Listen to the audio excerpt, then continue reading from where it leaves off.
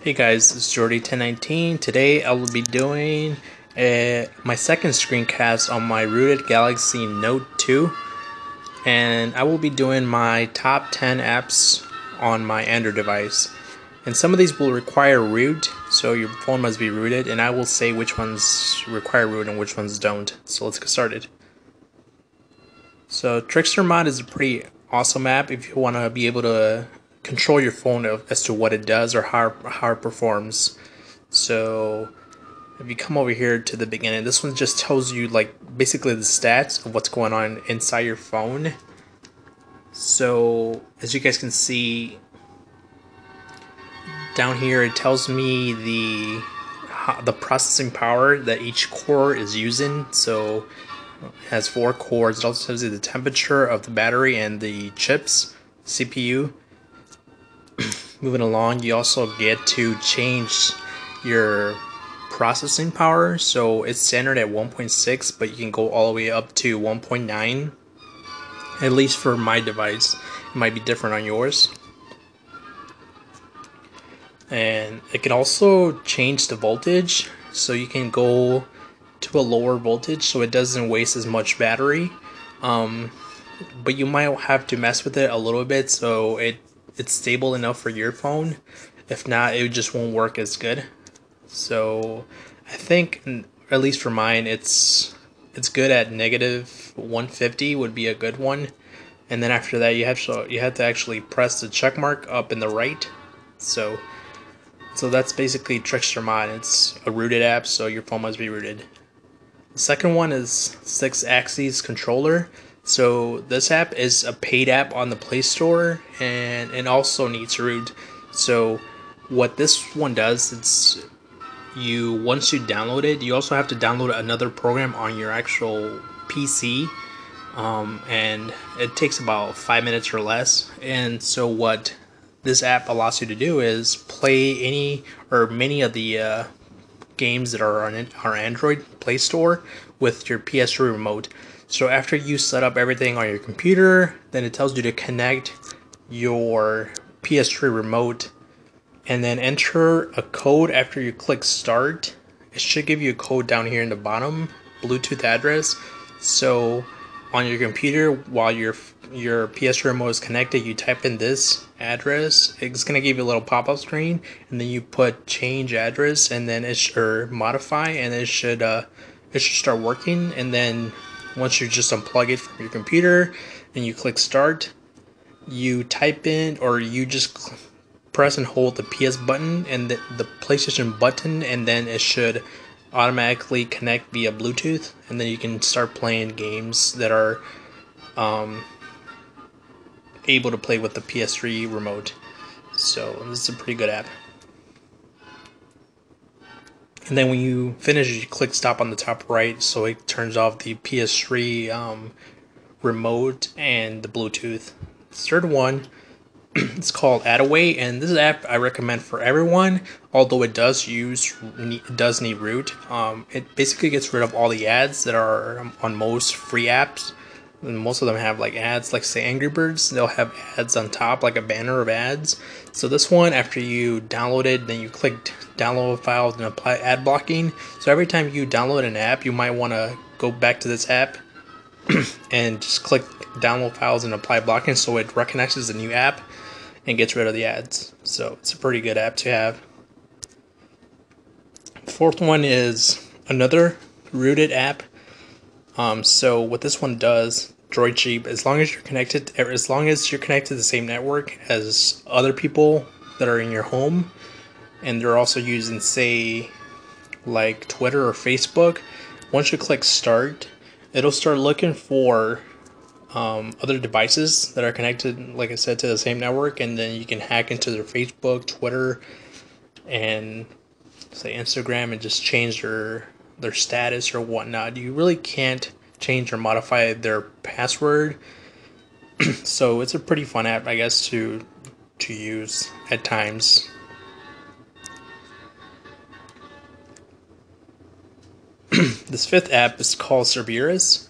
So this app is pretty handy when it comes to say you lose your device, this app allows you to locate your device.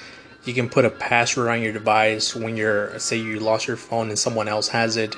You can, like I said, change your password, or essentially take pictures every time someone tries to get into your phone, and you can also locate it. So it's a pretty good app. This one does not need root, although I think there's extra features if it is rooted. And I think it's $3 at the Play Store. I'm not sure if the price went up, but I think it was less than $3 when I bought it. And you can connect up to 5 devices, which is pretty good. So when you do this and say you lose your phone, you can just go to their CerberusApp.com website, and you can just do whatever you want, how to locate your device or what to do to your device. There's also another app called Client Cerberus, which lets you do everything from another phone, and it's also in the Play Store. So this one's a pretty good app if you ever lose your phone, or you think you might lose your phone.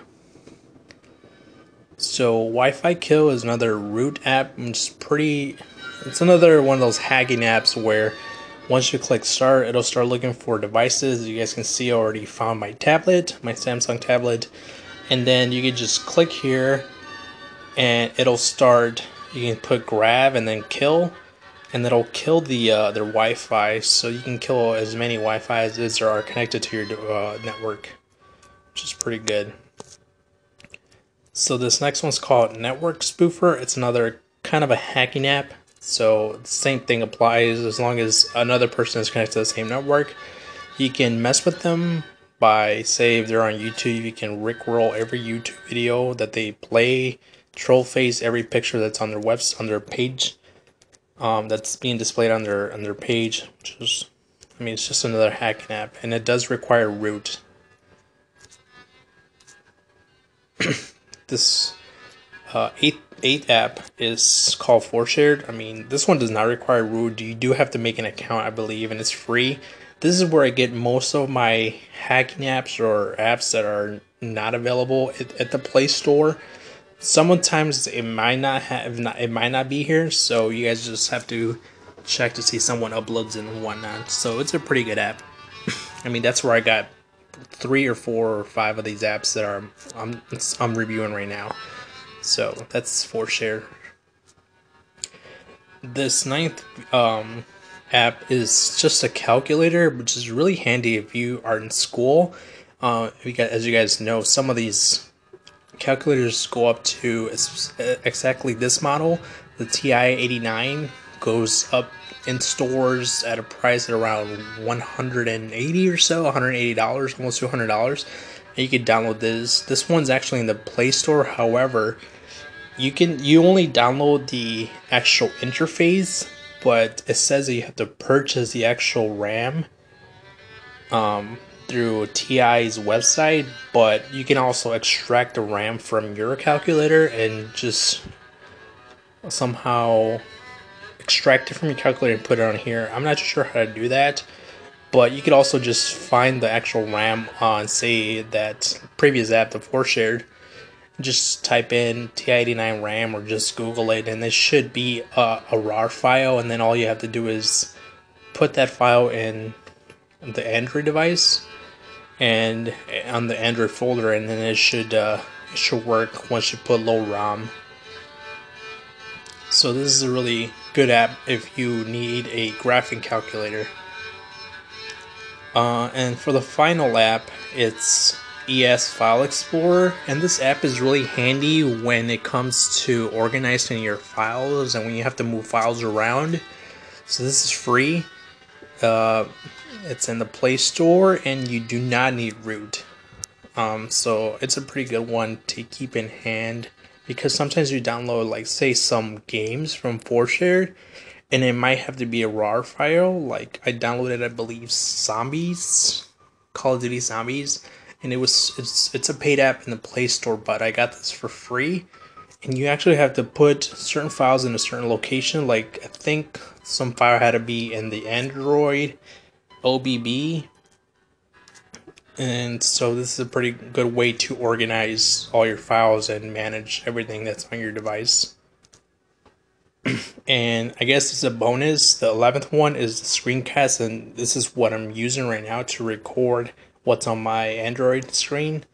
So yeah guys, this is my top 10 apps for my Android device, and I hope you guys liked it. And if you guys have any questions, leave the comments below. As always, make sure to like this video and subscribe. Thank you.